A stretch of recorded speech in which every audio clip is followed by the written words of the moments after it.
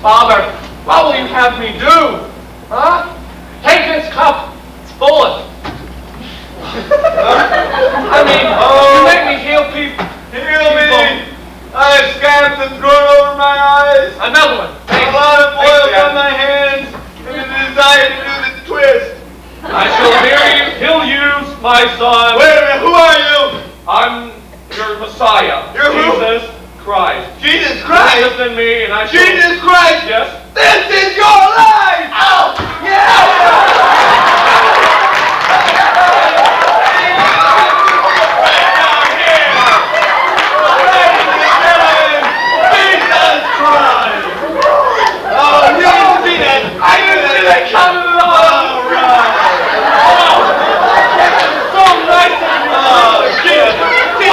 Bless you. Oh, thank God. That means a lot coming from you. Listen. Jesus, do you remember this voice? Where have you been? Jesus Christ, you haven't written us in a long time. Your mother's crying all the time, and I'm just sitting, you know, what did my kid do? What did my kid do? Fill me a coffee cup maybe, but now he's been inside, and he never calls home anymore. Oh, Joseph, he goes on, that's me. That's right, let's bring him out. Joseph, your surrogate father. Here he comes. Come in. All right. Oh, that's beautiful. Oh, come here. Sit down, Joe. Sit down, you silly Jew. Joe, what kind of guy was Jesus growing up? He was a brat. Jesus, the Savior brat. Come on. I couldn't touch him, couldn't lay a hand to the kid every time I did. Yeah, big guy upstairs got a little mad, threw a little lightning at him. Now, tell me, one time you played a little joke on him, right? Just a little one. I took his saw, and I dulled it really bad. Okay? Because, you know, he's a carpenter. He's always been mad at me because I wasn't going to be a carpenter. I was going to save the world. And he was trying to work, and he just started to swear. He goes, oh, Father, damn it. And he goes, I was really pissed at him. So, now, do you ever get to see Jesus anymore? Do I want to see Jesus anymore? No. That should be the question. No, I don't see him anymore. Where is he? He's out around the world. He's like up on the Mount of Olives. He's doing his own thing. He's got people seeing him all the time. He does not come home. Does not come home. He's a little bitter. No, you use him so much. Go, come on. It's obviously a little bit We're going to have a little party later for Jesus, and we'd rather you didn't come. So, thank you very much. Hey, you're late to my show. I want them by Friday. All right. Okay.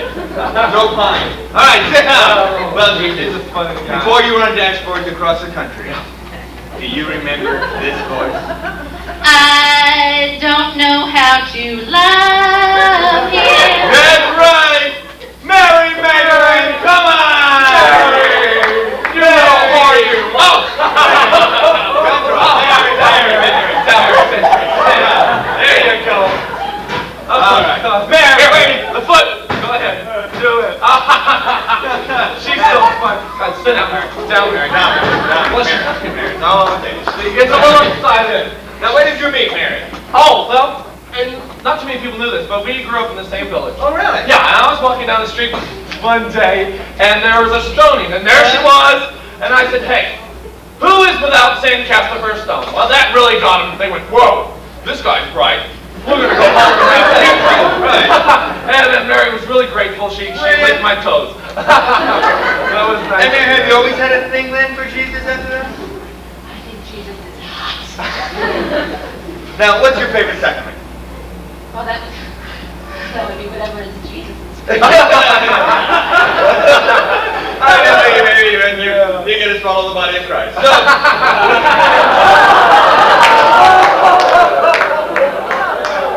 just off the top of my head, I'm sorry I took you for a little ride. Mary, we're going to have a little party. Is she going to be able to entertain for me? Entertaining at the party. Mary, do that dance for me. You do so that well. All right. But you know, Mary was the only one who hung out. Boy, she gives me up. Don't forget that. Mary was the only one who hung out with me. Heck no. Oh, there was also this boy. So then Christ says, hey, this is my body, this is my blood. I thought, no, it's bread and wine. This must be a metaphor.